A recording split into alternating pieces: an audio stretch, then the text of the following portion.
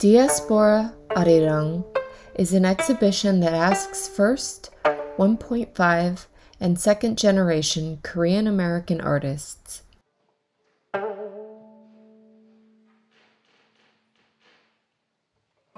Who are you? Where did you come from? How are you surviving? Like singing Arirang, a most loved Korean folk song that has thousands of variations, each artist in this exhibit defines their diaspora experience in their own version of Arirang.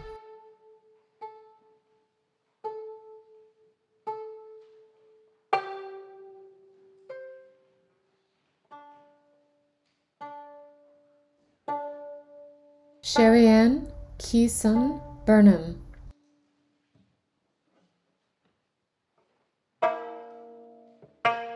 The works presented in Diaspora Arirang are autobiographical montages reflecting her background as a Korean adoptee.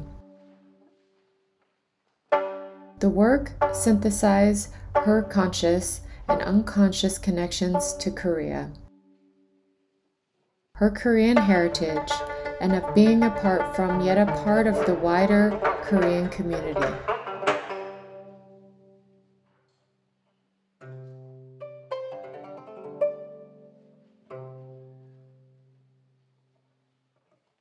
J Choi. On your journey as a diaspora, you will always need a place to rest, whether it be for a day or decade. In her work for Diaspora Arirang, she explores her belief that where your pillow rests is the place you belong.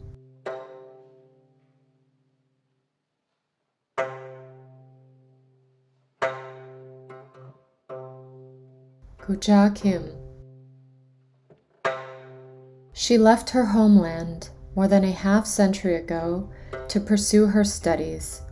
In her new home, whoever she met, whatever she touched felt strange.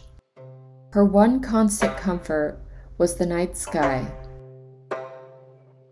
full of twinkling stars and the hazy moon. It was the same sky that inspired her in her homeland. Sil Kim. With a different color palette, she reinterpreted the emotions associated with the colors of the Korean flag, red, blue, black, to express the future of Korean expressionism.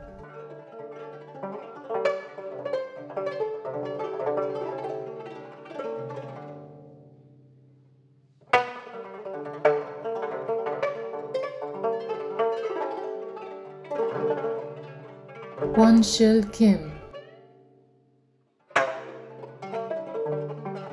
The diaspora has permeated her life through her mother. Although she is Korean, she was born and raised in Japan.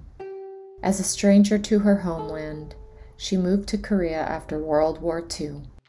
Her awkwardness to Korean and its culture affected her siblings and her growing up. When she immigrated to America, she again was displaced due to language and cultural barriers. She always asks questions. Is this my destiny?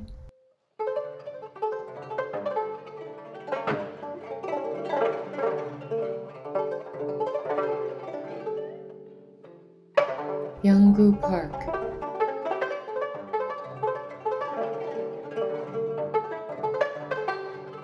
Kimchi paintings symbolize his experiences with his mother. He reminisces of his childhood in these paintings.